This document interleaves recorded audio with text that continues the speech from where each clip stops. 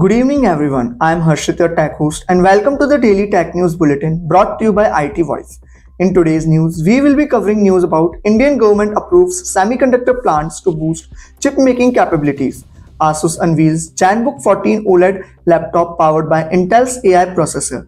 Xiaomi announces HyperOS update for over 25 devices in India. Deutsche Telekom showcases concept smartphone running entirely on AI. XSpaces introduces live video feature for enhanced user engagement. Salesforce launches Tableau Pulse AI application for personalized insights. Apple developing new wearable devices including fitness ring, smart glasses, and AI-equipped AirPods and more. To skip to any particular news story, use the chapters below. And don't forget to subscribe to IT Voice and stay up to date on all the latest tech news.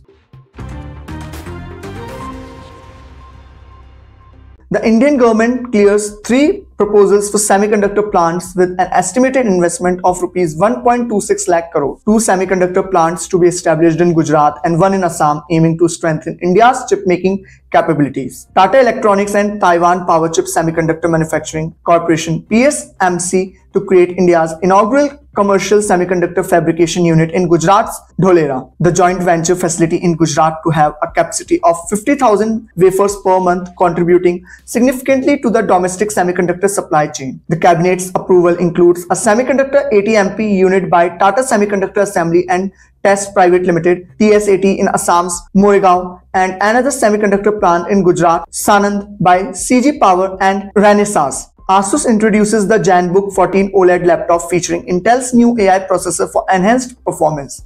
The ZenBook 14 OLED boasts a 14-inch touch display with 3K resolution and a 120Hz refresh rate for a premium visual experience. The laptop offers 16GB RAM as the base model, showcasing Asus' commitment to design, display quality, and performance.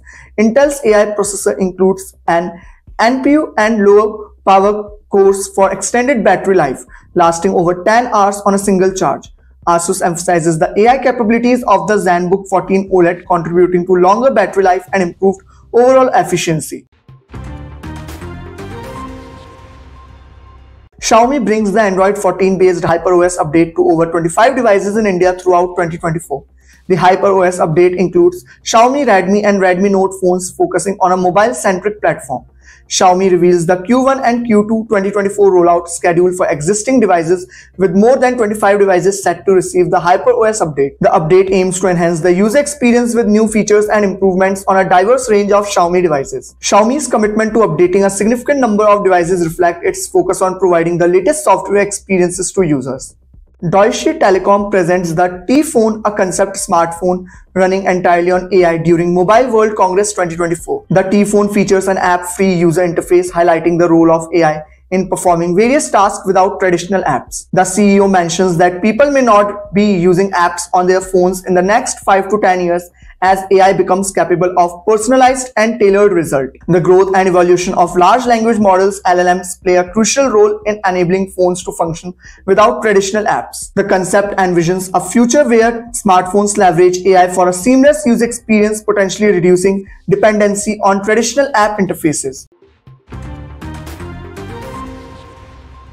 Social media platform XSpaces introduces a live video feature allowing users to engage in audio sessions with a group. The feature enables users to participate in live video discussions within XSpaces, similar to the Periscope feature on Twitter. XSpaces, owned by Elon Musk, confirmed the availability of the live video feature, providing additional engagement options for users. Users can enable video during a Spaces session using the phone's front or back camera, with options to change orientation between landscape and vertical. The live video feature is limited to the session host, offering a new dimension to audio-centric discussions within the platform. Salesforce introduces Tableau Pulse, a generative AI application offering insights in natural language and visual formats.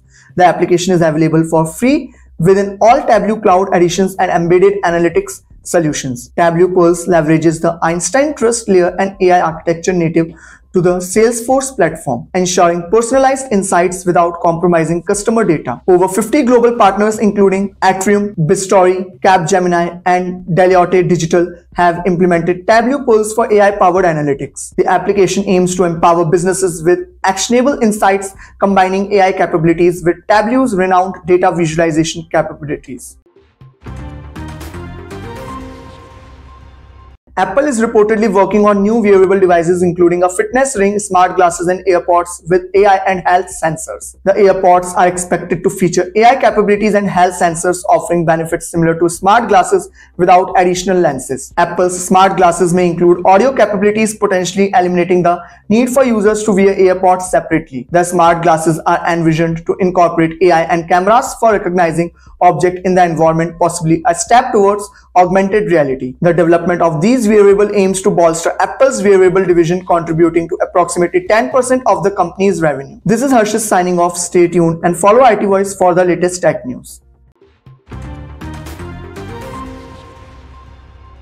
Hey, have you heard that Google is offering free courses on AI? Generative Learning Path. Transform your business with artificial intelligence.